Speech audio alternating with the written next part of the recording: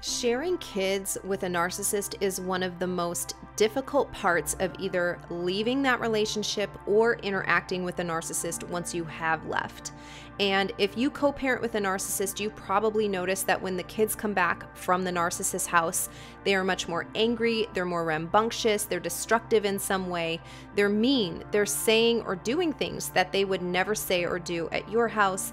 And this radical behavior change can be so disheartening when you're looking at your sweet little angel baby and you're wondering, whose child is this?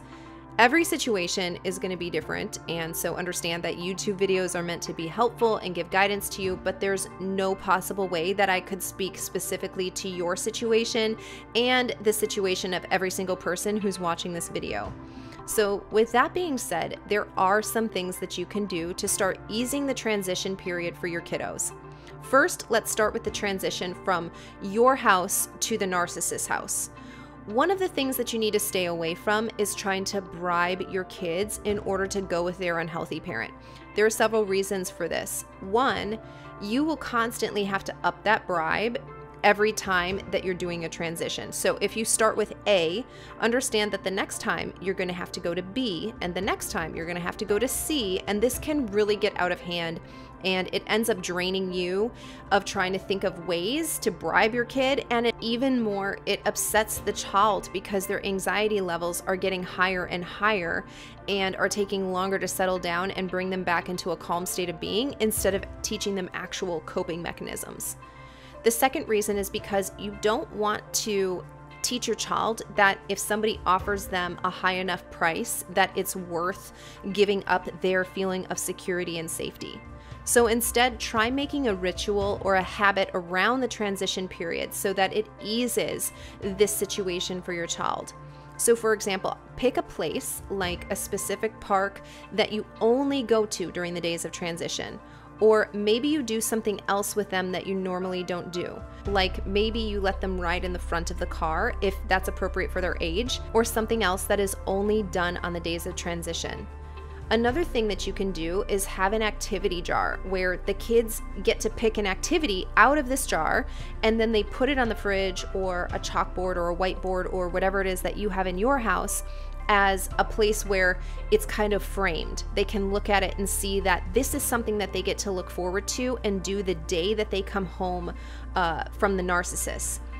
This is especially important if you video chat your children while they are gone, because this can keep them feeling secure and continue to give them hope about their future. On the days that they come back, and especially if you are getting your kids directly from the narcissist, so in other words, you're not picking your kids up from school or from daycare or from a friend's house or whatever it would be, but you are actually meeting the narcissist to do the transition, then allow the children freedom in how they end the interaction with the narcissist and begin the interaction with you. So for example, one of the things that you could say is choose a way to say goodbye to dad. And this could be that they say a verbal goodbye, that they wave, that they give a hug. But either way, it's up to them.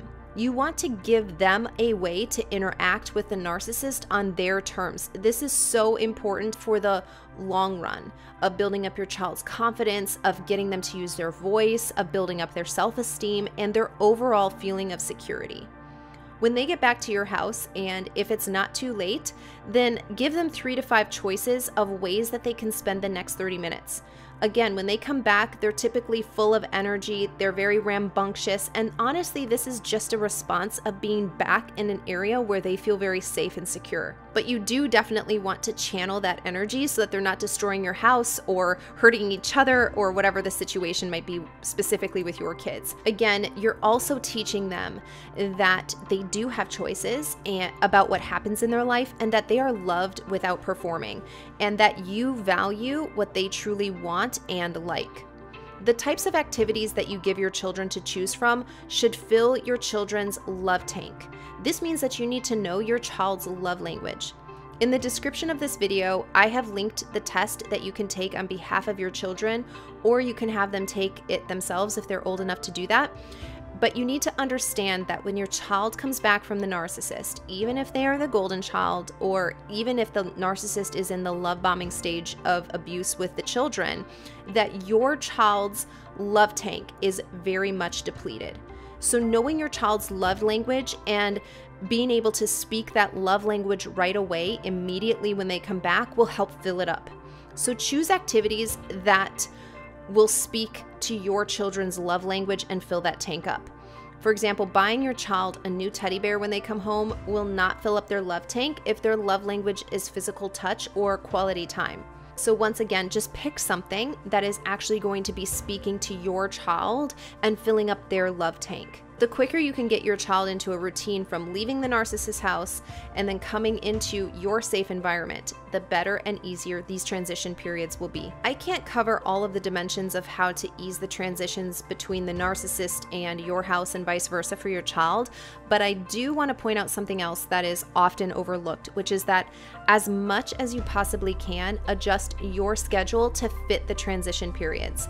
If you know that the first night or two that your child is home, they don't go to bed at their normal bedtime, that they want to sleep in your bed, that they have nightmares, or even that they wet the bed, then plan in advance to have your schedule accommodate the transitions as much as you possibly can.